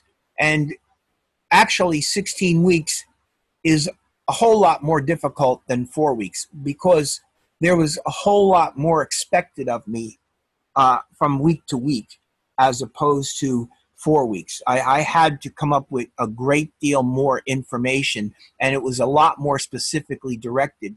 That, in other words, each week I was producing 600. You're producing this week a 300-word document about what you're going to do. I had to produce a 600-word, and I have here's my creative challenge, and then I had to analyze the website. And these are just a few that I picked so that I could show you, and I'll show you a few more. The creative brief for advanced dentistry, and what I gave to John, which is a design document questionnaire. I'm going to show you these, and I'll explain them a little bit better as we go through. So I picked 4 of these things to show you this week. These are 4 of the earlier ones, so I thought I would give you some idea of what I had to do with this. And again, you're going to be doing something similar, but you're going to be doing it with a lot less intensive research and study. All right, so my creative challenge. Here's my creative challenge. Define the creative challenge. Advanced Dentistry of New Providence. Dr. John Carino is a graduate of the University of Medicine and Dentistry of New Jersey, where he received his doctorate in dental medical degree in 1985. He then continued his dental education with postgraduate specialty training in prosthodontics at Emory University School of Dentistry in Atlanta, Georgia. After becoming a prosthodontist in 1987, he then went on to the Harvard University School of Dentistry for an additional 2 more years to achieve his certificate of dental implantology. In addition to all his dental degrees and citations, he holds 2 Masters of Science degree in both biology and human nutrition from the University of Bridgeport. Dr. Carino has earned his undergraduate bachelor's degree in both biology and general science from Villanova University in 1981. Not only is he a very well-educated man and a gentleman, but he's a wonderful person. If everybody I knew in my life was as nice as John, I'd have a much happier life all over. Great guy. Advanced Dentistry of New Providence has a very comprehensive home site with listings for patient information covering such aspects as first visit, new patient, financial insurance, and home care, just to name a few. The site also offers comprehensive listings in treatments, cosmetic, and dental health. There is About Us and reference library pages complete with patient information that includes customer flyers and referring doctors. So again, I'm basically just putting together my proposal based on an explanation of who he is, what he's doing, why is this something that I need to be working on. Again, my instructor, before he would actually accept this proposal, had to be sold on it. So that's basically what I'm doing. You're doing something similar in that you're going to be coming up with a presentation concept for somebody who, like John, is considering giving you a job. Now, I already was working with John, and this was something that I had to do for the school, and it worked out perfectly because John and I are doing this anyway. All right, so in the words of Dr. Carino, Bill, I am very impressed with your body of work. The reason he's saying this is I've worked with him for a year before this began to happen. I helped develop his PowerPoint presentations, and I'll get into that a little bit more later on. But John and I had history. Advanced Dentistry works hard to sort the relevant from the irrelevant and to respond appropriately. It's the goal of Advanced Dentistry to foster productive communication through the use of every available technique. Great point. The goal of Advanced Dentistry is to foster productive communication through the use of every available technique. So basically, he's talking about a multi-platform or a multimedia approach to marketing advanced dentistry. Our goal for social media is to be well engaged with the customer. And again, he relies heavily on social media, which I would say something you would think about too, really, Kimberly. Social media is probably going to be very powerful if you think about it the right way. That's my opinion. Set the proper environment for a positive brand experience. Back to me. In support of their primary website, Advanced Dentistry can be found by searching Angie's List. So this gives you an idea of some of the potential things that you can suggest. This is why I'm showing you this. If you look at what I'm doing here, you can suggest some of these things for your client. Like, for instance, Angie's List, Yelp, About Me, Business Finder, New Jersey. In this case, it would be Business Finder, wherever your state is. Foursquare, Twitter, Facebook, LinkedIn, and even the Yellow Pages. Okay? These are things that you could also incorporate into your campaign. According to John, this is again John's word, Advanced Dentistry is always eager to develop conversation, as well as demonstrate the techniques that make advanced dentistry what it is. So really what you want to do is you want to develop conversations. That's what your goal is. You want to get your customer to develop conversations. So think about that when you actually put together your multi-tiered advertising campaign. The idea of recording live lectures and distributing them online is both logical and exciting. The reason he mentioned that is because that is the project. This is my announcement to my instructor that this is the project that I'm going to undertake for my final senior or my final master's degree program. We're actually in the process of recording that. Well, we've actually recorded it. And what's happening right now is I have an editor who's compiling it. I hope to have that complete before the end of this course so I could show it to you. It's a 45-minute presentation, so it's going to take a little bit of time to do that, but I will show it to you when I get it because I think it'll be worth it. At any rate, again, to go back to what I'm saying, right here, this one statement right there is what this entire paper is all about. The rest of it is just a build-up and a massaging of the rationale of why I want to do this. That's what this is all about. And this is what you need to do. You need to think about, what do I got to say to make these people believe that I can do this and they should want to do it with me? That's where you want to try to go with this, okay?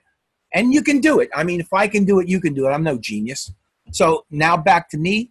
Dr. Carino realizes that to promote the skills that make advanced dentistry what it is, he must continually look for ways to evolve. John recently attended a website seminar for prosthodontists to discuss, the discussion turned to social media and how it is moving away from the written word to content recording and video streaming of content. This is another big point. This is something that happened to John that he let me in on. The fact that after he spent all this time and energy on this website, and his website's actually pretty nice. I mean, it's not the best website I've ever seen, but it's a nice, solid, well-designed and working very well website. The problem is that it's now becoming dated because it's all basically static information. And what this website seminar for prosthodontists was talking about was the fact that now in social media, they are beginning to gravitate towards content recording and video streaming content, all of which supports the idea of what I was coming up with the idea of recording live lectures and distributing them online, and both exciting and logical. That's basically, another way of supporting my contention that the project should be this recording of the. John and I had talked about doing this. We had never done it. What I did strategically was I turned it into an assignment that I had to do. And John, being more than just a client, being a friend, wanting to do this, now realized that he had to do it because he needed to do it for me for my master's degree. So that gave him the little bit of extra push that he needed to actually make it happen.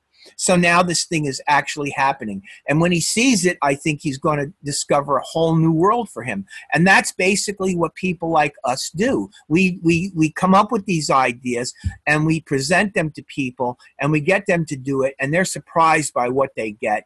And then, of course, from there we go on to do greater things with these people.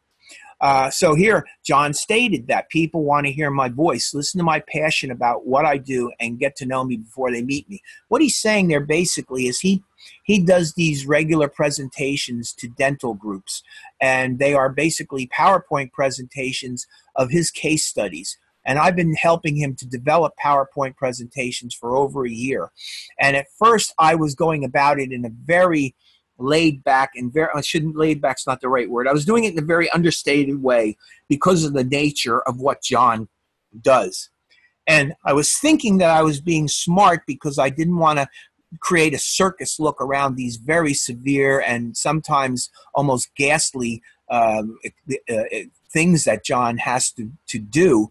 But then it turns out that I was wrong thinking on that, and a certain amount of high-tech and presence-building graphics made our site looks much better. You're going to see, I'll get into this. I don't want to get into it here, but you'll see where my thinking evolved and how it evolved, and this whole thing has paid off tremendously, both for John and myself. So Dr. Carino regularly provides professional lectures on product and technical advances as they occur within the industry. John's heavyweight promotions are his lectures delivered with the support of PowerPoint presentations. So just to reiterate what I was saying, John does the promotions. I do the PowerPoint presentations. I actually prepare for him. And his presentations usually are anywhere from between 180 to 250 slides. So these are gigantic presentations that usually run anywhere from 1 to 2.5 hours. Okay, so each one running approximately an hour or so. One major limitation has been that the live lectures are currently available to but a small and select audience for a limited time only, meaning essentially that, he'll have a group of 35 dental people, and he'll give that lecture to them, and boom, it's done. That's it. It's in the air. It doesn't have any life beyond that. He has to go on to the next lecture, and he has to give that lecture live. The challenge to Dr. Carino in 2017 is to produce and deliver a series of these lectures recorded live with Camtasia. So essentially, by recording them, and actually originally I was going to do it in Camtasia, it turned out that I was able to get involved in this, a professional videographer and production manager when it comes to the actual assembly of the final product, which is our video, using Premiere. So this has gone from being one level to a much higher level. Then provided on an Advanced Dentistry YouTube website. So at that time, we were talking about definitely creating a YouTube website. And of course, the other thing we would do is we would modify and extend his website. So we'd have a video site, YouTube video site, and his website would have a new page that would have his videos associated with it. To better assess the viewing flow and establish a greater level of interaction, Advanced Dentistry will likely employ a passport environment for the YouTube webpage. So here's the deal. He doesn't want this to be open to the public. What he wants is he wants to have a certain measure of control over this. So in order to access the YouTube web page, which is very simple to do, you would have to have some sort of a special code that would enable you to get into this area of the YouTube site that he has for it to see the entire video. And what we would do is we would create sort of like clips, the very same kind of clips that they have for major movies. They would basically be like, let's say in one of his presentations, he has 10 different case studies that he's going over that all are interrelated by, perhaps they're all using Straumann devices. So what he would do is he would take one and he would do an extraction from the major recording of the one clip, make a clip out of one case, and that would be in a local or an open YouTube area where anybody could come in and take a look at it. So let's say you're a dentist and you want to take a look at the major piece of this work, and before you actually contact John Carino to get access to the link, you take a look at this YouTube page, you take a look at that case study, you like the case study, you understand it's going to help you, you then contact John, who will then give you access to the major presentation.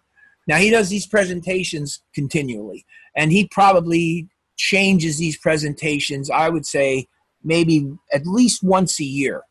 So, and what he'll do is on occasion, he will modify. I think I've modified presentations for him. So today it's only July right now. From January to July, I've modified presentations no less than 3 times. So we're talking about modifying with him 3 of them. And then, of course, at some point, maybe in a year or so, we may actually create an entirely brand new one. Now, I don't want to get into other things yet, so let me end it there. But there's more I'll talk about later. When asked, John said, the quality and content of my presentation build brand recognition, not only from Dr. Buzz, but from the standpoint of the implant manufacturer as well. What he's talking about is the fact that doctors are the people that he presents to. Implant manufacturers are the people that produce the implant material that he uses in his practice. Earlier, before I showed you the pictures of Straumann and, go back to it here, final logos. I got Smile-Lock and Straumann. Both Straumann and Smile-Lock make these devices for implant technology, and he does work with their product, and he presents case studies based on the implementation of their product. So that's what he's talking there. The editability of these recorded lectures assist the staff of the Advanced Dentistry and will also expand the value of Advanced Dentistry outposts and social networks. So what we're talking about with outposts and social networks, when he has his regular site, that's his home site, home base. A YouTube would be a social network or an outpost. YouTube is an outpost site. It's another site outside of his normal website. His Yelp site, all those different sites that we talked about earlier up there would be his social networking sites. So again, what they would do ultimately is they would be set to, so they would point back to the YouTube site so that people could take a look at the videos. They would also be pointed back towards his home page, his website, so that they would go back there. So that's what we're talking about there. While the majority of his recorded presentation will reside on the YouTube site, there will be direct links or embeds to other posts, and likely the establishment of a new page in his home site. Again, this is all just what I had to produce to get my professor to say to me, okay, this is a worthwhile final project. I mean, this is a final project for a master's degree. So, I mean, what you have to understand is that, I mean, I have to really have something that looks like it's a value, or he's going to say, it's not good enough. You have to do something. So I'm painting a really deep picture with this. I'm showing you this because I want you to understand the level that I went to do this. You don't have to go to that level, but I would like you to go to enough of a level that you come up with something really good. For me, no. For you, this is for you. Now, why I'm showing you this is because this is what I had to do for me. I'm saying that this is something that you consider doing for you. You do the best you can with it. And I mean, I went and did the research on this, and it's not as hard as you think. It's just really a matter of coming up with a really good idea and putting together a presentation that will sell that idea. That's what I'm doing here. So John is working for the correct blend of social, customer, channel participation, and organic growth. The goal of advanced dentistry is to deliver a rich user experience and obtain a unified understanding of the consumer at every touch point through his organization. John Carino is busy refining his vision for advanced dentistry. When John's work is complete, advanced dentistry will have an improved rich media home site, strong output, a YouTube with Passport account, all of which will provide a rich and efficient customer listening environment.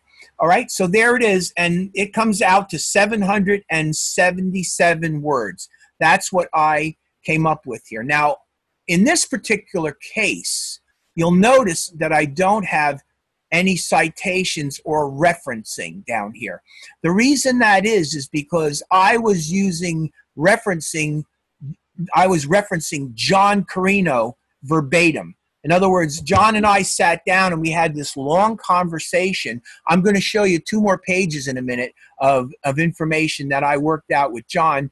Again, I'm able to sit down with somebody. That's why this was such a wonderful thing for me to be able to do.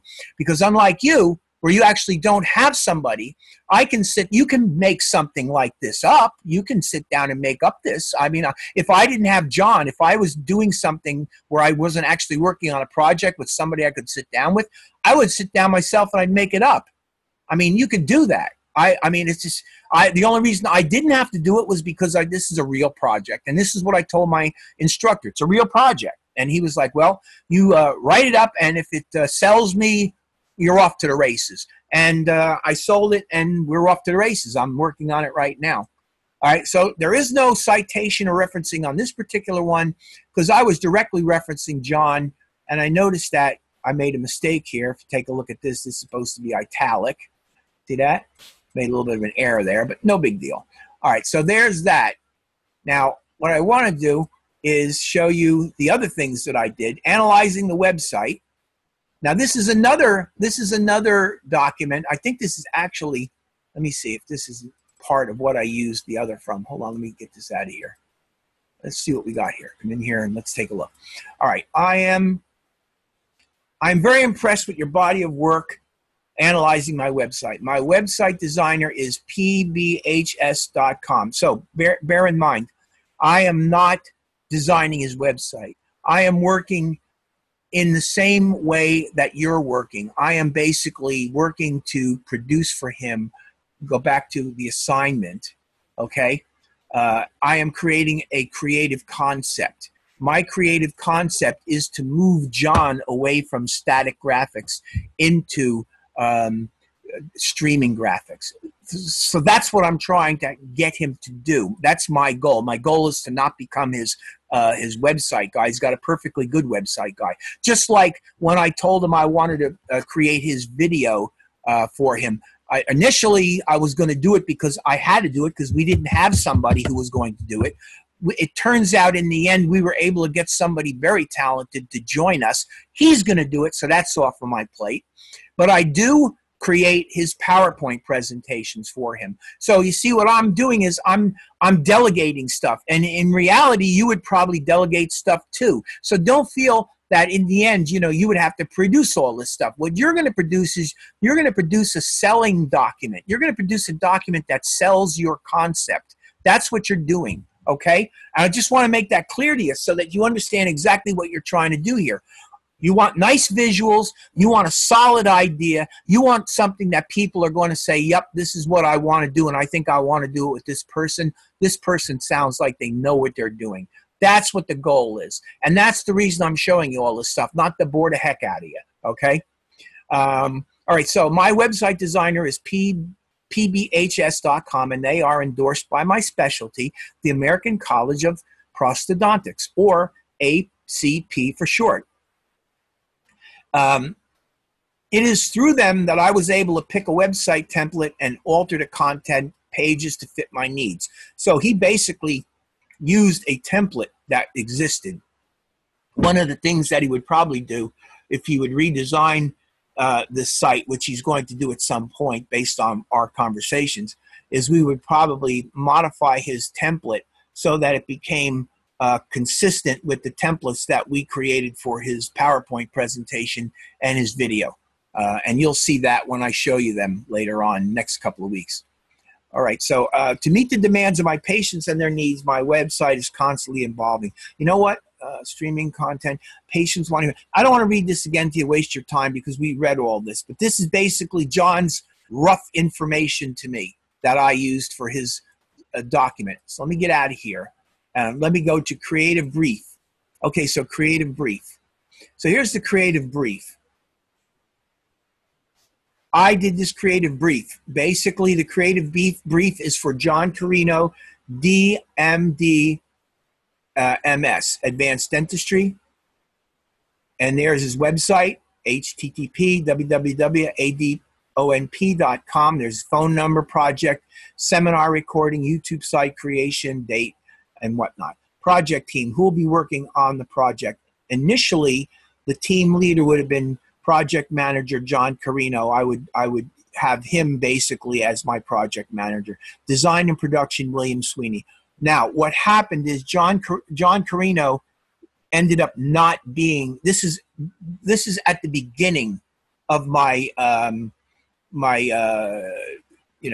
when I first initially submitted this project. After I submitted the project, I had to put together this Creative Brief. The Creative Brief basically gives an outline, so to speak, of what it is that I'm going to do specifically. So what I'm saying to you is that team leader, I assigned team leader, project manager, John Carino.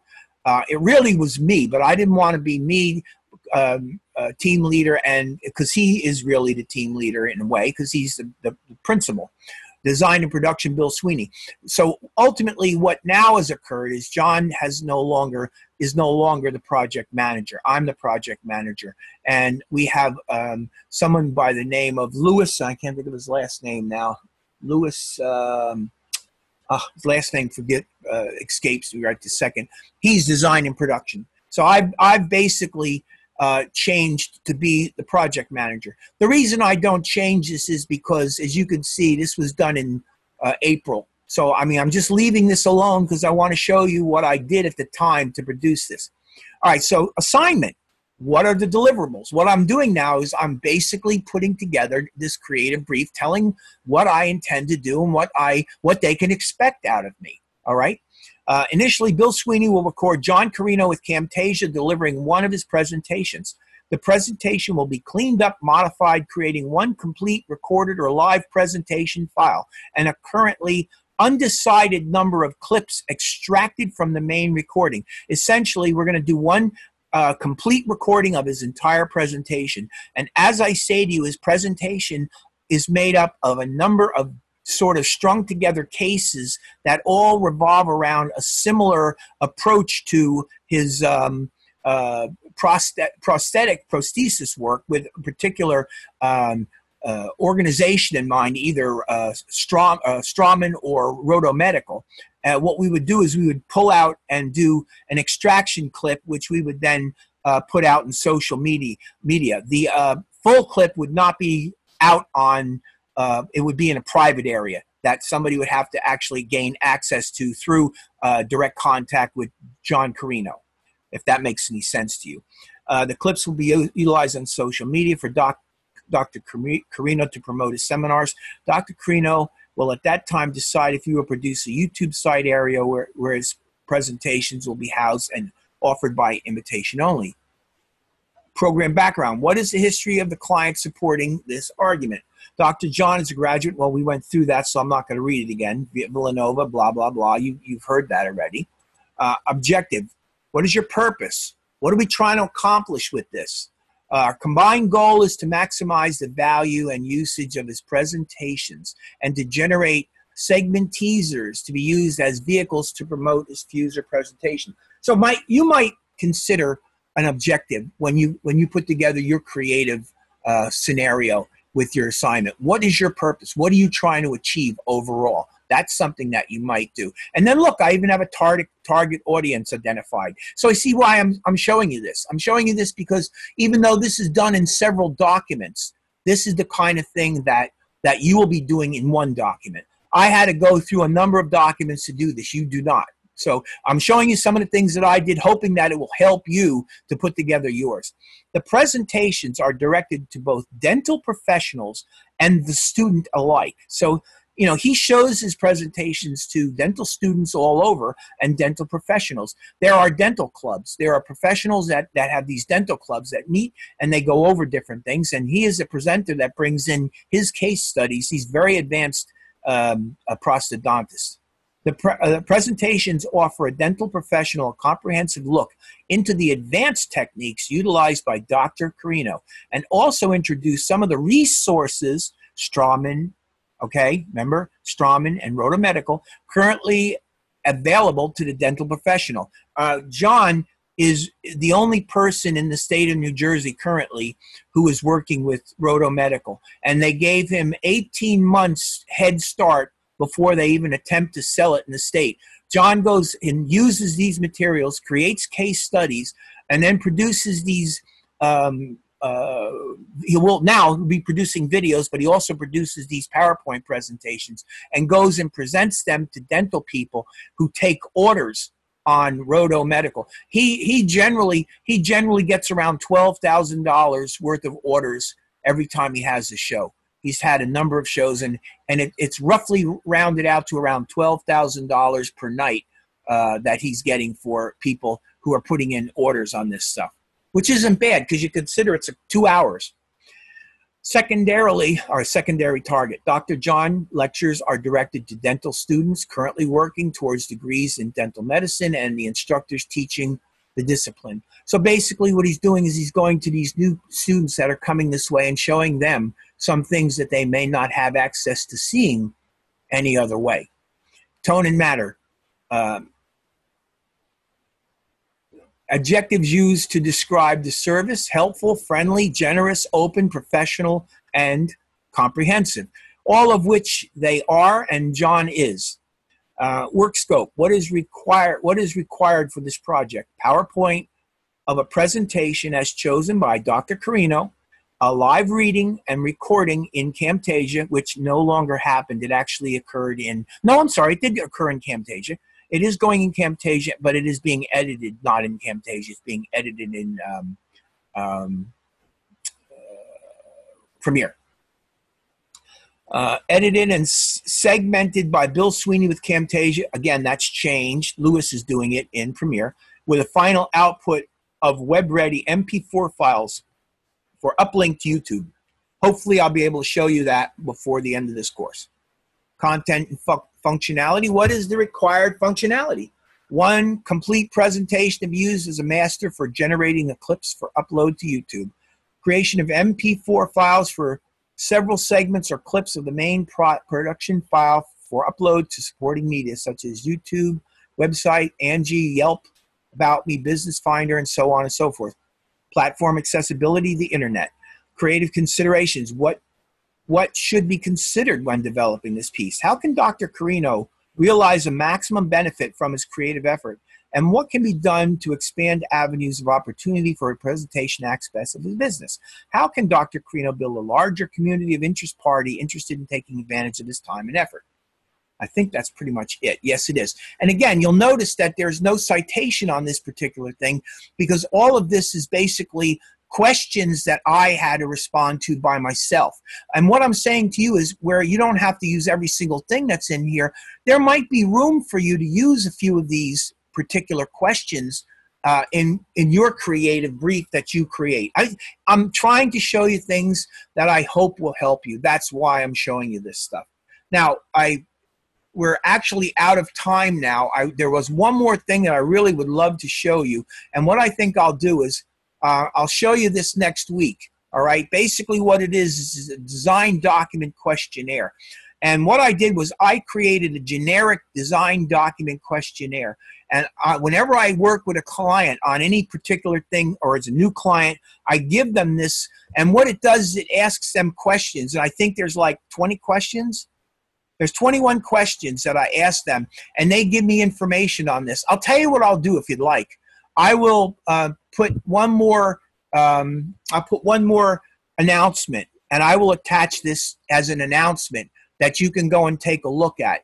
Because in here, it's an interesting thing that I do. It basically are generic questions that might help me come up with some leads as to what I can do to make this particular presentation work for him. So I'll make sure I put that in there for you. One more thing before I go, we're done for tonight. One more thing I wanted to remind you is I will be in Blackboard tomorrow night from 7 o'clock until 11 o'clock Mountain Time. If you'd like to come and see me, I'd love to see you and talk to you. If you have any questions or anything, or if you would like to talk to me about this, maybe get better feedback about a particular thing, don't hesitate to come in. I'll be more than happy to spend the time that you need with me. I also can be reached by phone, you know that, and you also can send me an email. So that's it for tonight. I'll see you next week. I also will be available Saturday night from 7 to 11 Mountain Time in Blackboard as well. Good luck, and don't hesitate to get in touch with me if you need anything at all. Thanks.